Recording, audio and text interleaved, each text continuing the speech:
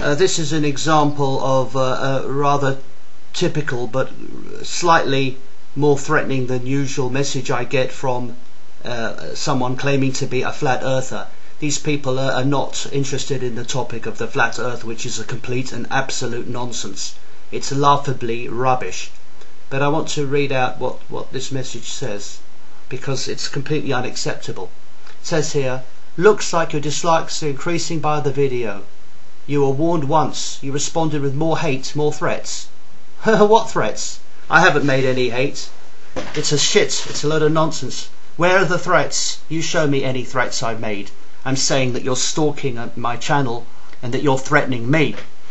These people are projecting themselves on me, pretending that I'm threatening them when in fact they're threatening me. This is your final warning. Apologise to the flat earthers or face the consequences. Well, I'm sorry, I'm not going to apologise for anything, especially not in response to a threatening message such as this. This is not a joke. This is not delusion. The earth is flat and 2016 is our year. Do you understand? Yes, I understand. The earth is flat. Now, why did you fuck off? I hope you do, Kim, for your own sake. The truth is coming out and soon the world will know the earth is flat. We will not allow... Well, who's writing this shit? You can be sure that whoever's writing this stuff is just reading from a script.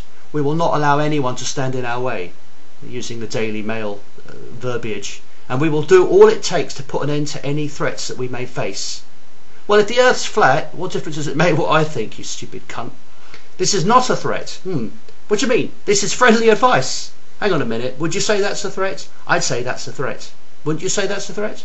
Step aside, apologise, and you can carry on with your own work. Well, that's very nice of you. It's none of your bloody business. You leave us alone, we leave you alone. Well, I'm sorry. Why don't you leave me alone, and then I'll leave you alone? Because you put coal into the fire. We burn this fucking city down. Your friend, someone close to you. I mean, who the hell comes up with this shit? I mean, it's really embarrassing. And this is a channel that has no content, no subscribers, allegedly started in Ra Rigga de Earth Be Flat. I mean, come on, what is this? Rastafarian. Joined the 2nd of January 2016. It's a sock account. It's a sock account that's been up just for a couple well, today. It's a brand new account specifically launched to threaten me. Well, would you not agree with me? Is that not unacceptable? But you can't inform Google about it, because when I press the button to report it as threatening behaviour, the comments simply disappeared. This is what they do.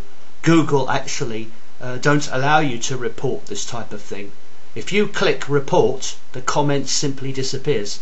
Luckily, I had it on a cache on a page I hadn't closed. That's why you can see it. But as you can see, very clear threat, and it just goes to show the type of insane morons we're dealing with. But I can assure you, these people are not people who are interested in the shape of the earth. These people are state-sponsored trolls. Thank you.